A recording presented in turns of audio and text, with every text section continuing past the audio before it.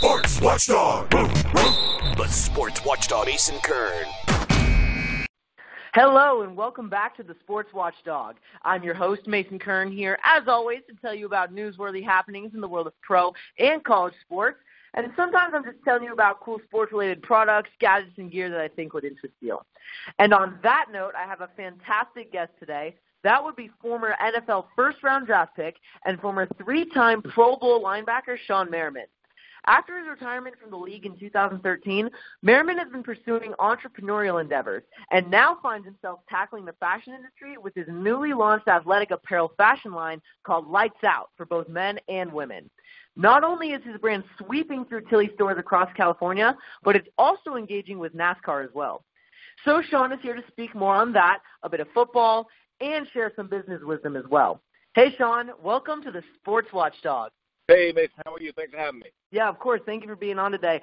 First, congratulations on the success you've been having with Lights Out. An amazing accomplishment for sure. What actually sparked the idea for the brand in the first place, and why did you decide for fashion to be your niche post-retirement? For me, I've always been into fashion, as you see a lot of guys, athletes in general, being involved in the fashion world. I think that the two, sport and entertainment and fashion, all three of those things collide. In 2006, 2007, when I got drafted in San Diego in 2005, 2006, I launched the Lights Out clothing line. And at first, I just wanted to make T-shirts and hats that Chargers fans would wear to the game. And I said, okay, cool. You know what? I like this. It's awesome branding. It's fun. It's Charger blue colors, and people loved it. They wore it, and we would sell thousands of units. And that's when I knew I had something that I really loved doing. I always felt this Lights Out was bigger than one person, even though that was a nickname given to me my sophomore year in high school at Frederick Douglass in Upper Marlboro, Maryland. But I felt like Lights Out just had such a more of a bigger meaning than one guy. So I launched it into a brand. Now I'm signing athletes across multiple different sports, action sports. As you just mentioned, Jesse Awuji, who's my driver in the NASCAR Canyon West Series. And just the success we've had at Tilly's has been great. Well, yeah, you mentioned NASCAR and how you're partnering with the drivers there. Can you tell us more about that initiative and what your overarching goals are there? Yeah, well, I got a chance to meet Jesse Awuji, who's one of two African Americans in the sport of NASCAR. I've been around the sport since 2008 when they had me to come out to be a grand marshal at the Fontana races, and I just fell in love with the sport. So I kind of hung around and got a chance to meet Jesse about a year ago. And, I came in initially as his car owner, but now also being a part of the team and also selling a product and pushing apparel that's racing the NASCAR-themed Lights Out apparel in certain parts of the country. So to me, it's been an adventure. For one, I think the NASCAR is a great sport. We would love to be able to bring more diversity, more people and minorities who wouldn't have the opportunity to come to races. We would like to get them out to more races and see how great of a sport it is.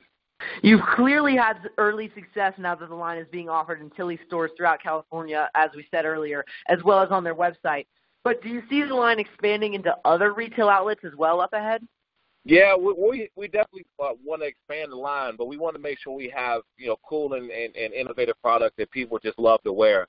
To me, it's more important that people love the product and they are able to get it in certain locations than to just sell it everywhere. We don't want to sell everywhere. It's just not, something I'm really into.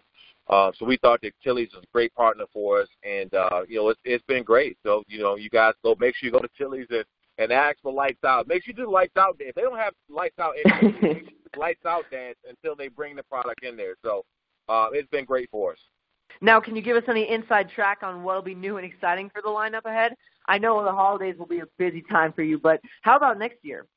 Yeah, the holidays is always a big time for us. We made a really big holiday push, but we're definitely expanding the line into more of joggers and more casual wear. There's been really a big hit for us on e-commerce. You can go to lightsoutbrand.com, and we sell a bunch of product that's not in stores on there. But we're definitely expanding the product across Tilly's across the country. Okay, now back onto the business front. You have such great things going on and are obviously on top of your game. So on that note, so many professional athletes struggle after they've retired. For you, what was the hardest part of transitioning from being an NFL linebacker to becoming an entrepreneur? Well, one of the biggest things about being an athlete, right, is we love the competitiveness. We love to compete week in and week out.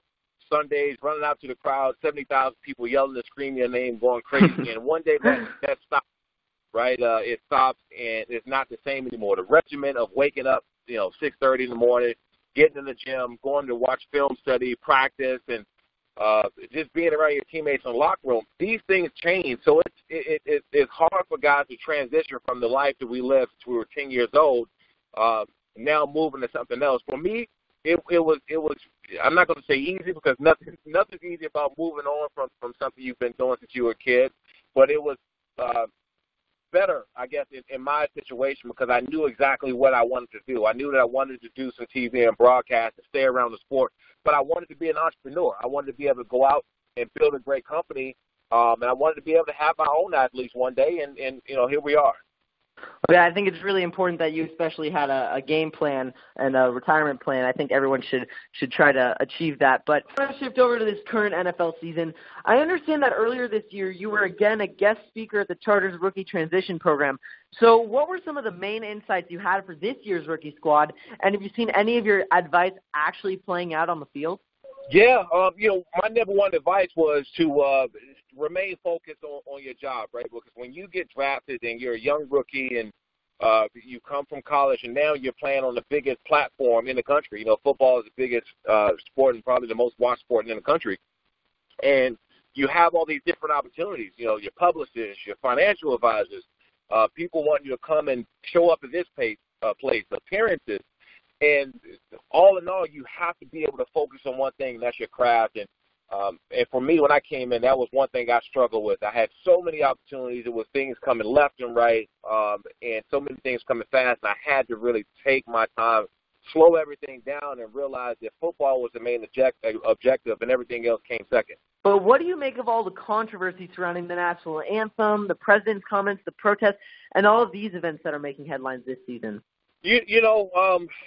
Initially, when Colin Kaepernick kneeled, I didn't think it was that big of a deal, right? If I was in his situation, I wouldn't have. I believe that we have, as an NFL player, we have a big enough platform. We got social media, different publications, digital media, TV, networks. There's so many different opportunities to express yourself and organize groups, doing whatever you want to, so I wouldn't have did it in that place.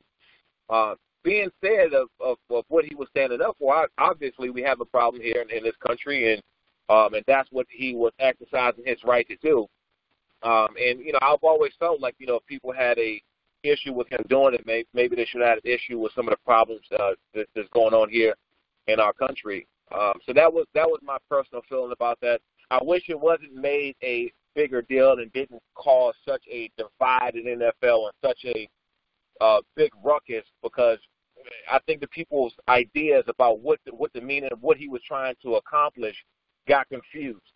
And it caused a stir. It caused stirs in plenty of locker rooms. It caused stirs in the media and on organizations. It was a huge problem, and I wish it would have got handled in a different way earlier to really get guys focused on the game of football, because that's what it's about at the end of the day. I mean, you can have your causes and what you believe in. Everybody has different beliefs, and that's great. But the biggest thing is to remain focused on the task at hand, and that's to win football games. Obviously, another big story was the Chargers' move from San Diego to Los Angeles, as you well know. And considering you were with the organization for 6 years between 2005 and 2010, the fan turnout has been poor, and the success has been limited with a 3-6 record, which is tied for second to last in the AFC West. So with all that in mind, do you see the Chargers ever making a return to San Diego? And if they do, would the fans receive Dean Spanos and the rest of the team really in good favor? Yeah, I don't see them moving back. I was one of the guys that wanted them, obviously, and also my former teammates that I played with as well, wanted the team to stay in San Diego. I've adjusted to the move, and I've been to just about every home game this year. And they started 0-4. That's the biggest issue. I don't believe that the move had a whole lot to do with it.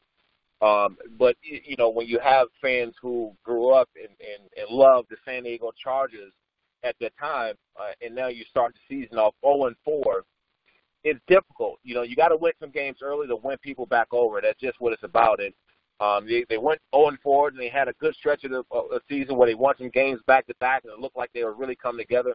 And they lost the back-to-back games to the Patriots and then to the Jaguars, which they obviously could have won. So they need to just figure out their identity, get back to winning in order to get those fans who are already on the fence about following the team anyway. Yeah, it's definitely still going to be hard for some people, like you said, who've been San Diego Chargers fans their whole lives, and then all of a sudden they're gone. But eventually, people should get adjusted to the move. But on a lighter note now, do you have any Super Bowl predictions for this season, or even hopes? You know what? This season has been crazy. All the people who I thought, I thought the Saints were going to be terrible this year, to be honest. And they've been lighting it up. So they're one of the teams that caught me off guard. I thought the Seahawks really, really had a chance, but, they just had Sherman to go down. They had a bunch of guys banged up and just all over the board. I thought Oakland Raiders, would just be a team that just crushed this year. So you got to look at, when it's coming out of the AFC, you got to look at the Steelers and the Patriots. And, probably get the Saints, man. For whatever reason, I really like the Saints in their direction they're going right now. It seems like they're clicking on all cylinders. All right, well, you guys heard it first. That's Shawne Merriman's Super Bowl take. But back on the business front now, has there been any defining factors in your various careers, both as a pro football player and now post-retirement as an entrepreneur, moments that were game changers, so to speak, even behind the scenes? Yeah, to me, I just really knew what I wanted. I had a platform, right? I had this name that I was given this nickname. Of course. My year with Lights Out. I knocked out four guys in a high school football game my sophomore year. So I was given this name and not really knowing how big it was going to be and turn into this brand and this company. And being on the platform and playing in the NFL, it just catapults everything you do. So I think for me, getting drafted out to play in San Diego was not only because it was 75 degrees year-round, but, also being here close to L.A. and really known as L.A.'s team probably, just the opportunities that I was awarded over the last 10 years. So, that's probably it. Well, yeah, opportunity is definitely everything. Now, looking back at it all, at this point in your life and success and all you've been through, what advice would you give to your 16-year-old self? Slow down, man. I was always one of the guys just went, go.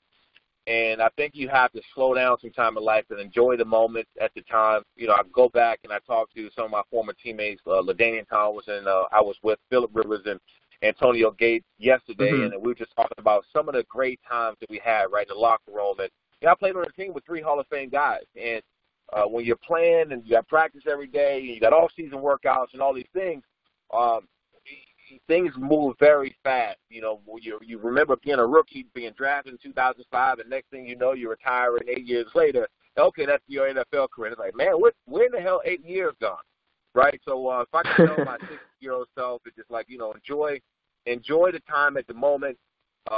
Just keep doing the things I was doing. I always worked hard and gave my best effort no matter what I did. But just slow down and enjoy the process. How about in general? What advice can you give to those who are trying to overcome obstacles and attain their own dreams, whether in sports, school, in the business world, whatever, really? You know what? Keep going no matter what. There's going to be so many discouraging factors right along the way. The naysayers, you can't do this. It hasn't been done before.